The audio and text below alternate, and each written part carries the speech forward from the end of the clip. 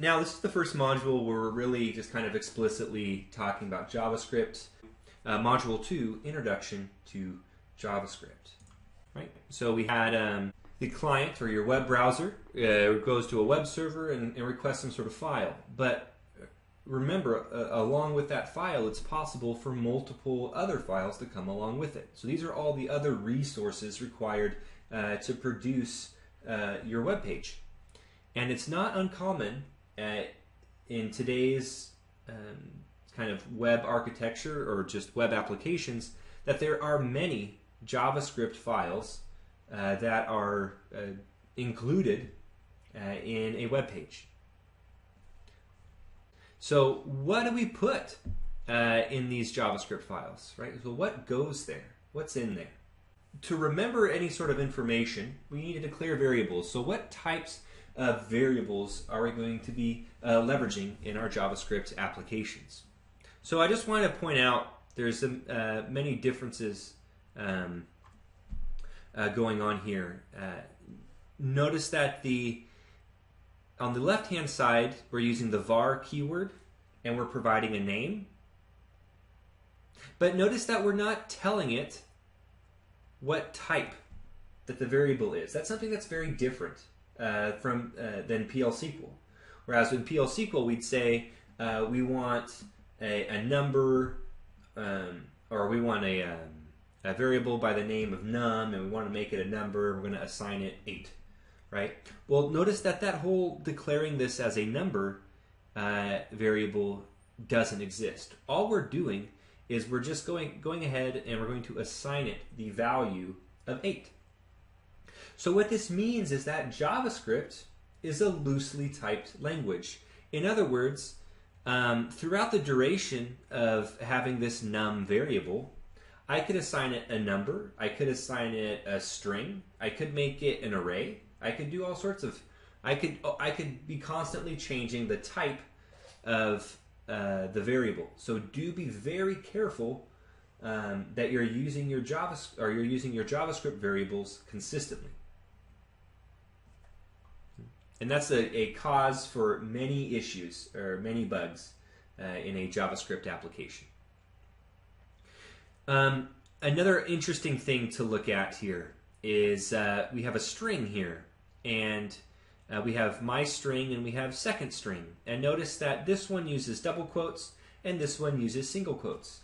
Apex or JavaScript does not care which one you use. You'll see that in most of my examples I will use the single quote because I'm a PLSQL developer as well, and Oracle likes to use single quotes.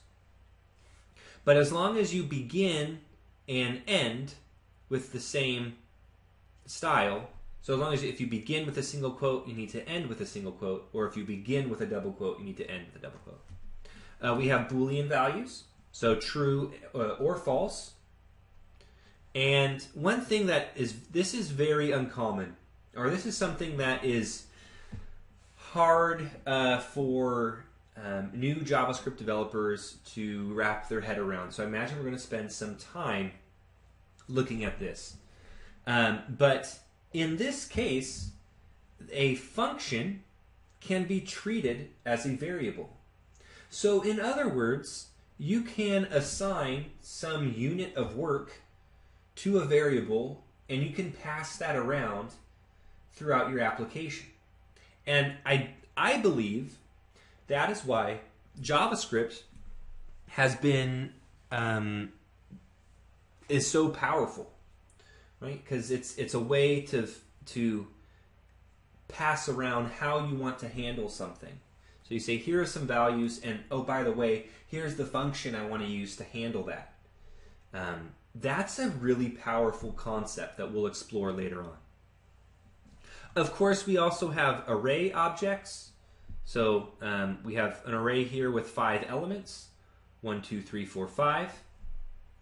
And then we also have what's known as an object. These are just name-value pairs. These are kind of like if you've, in other languages, if you've worked with a dictionary type object where you have a name, or a key and a value, that's kind of what an object is like in JavaScript. And the other thing that I want to point out, this is kind of slightly an advanced topic, but I'm going to bring this up multiple times because I think it's really important. So this array, it's currently an array of numbers, so because it holds 1, 2, 3, 4, 5. But I just want to point out that that does not necessarily have to be the case. So in other words, let me instantiate an array here so you can see what one looks like. So I'm going to say my array, it's going to be equal to, or I'm going to say var, because I'm making a variable, my array becomes equal to, and I'm going to say 1, 2, 3, 4, 5. And press enter. Right. Okay, so it instantiated that array with no issues. Right? It made that variable and that was fine. But also what I could do is I could say, well, here's a number, and here's a string, and here's another number, and then here's a string, and press enter, and it instantiated that variable just fine.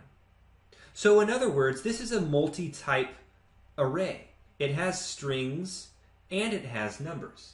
So you have to be careful with JavaScript in that you don't just assume you're getting what you're expecting to get. Right? So there's lots of type conversion and type checking that you will have to write into your code. And of course, we will talk about that.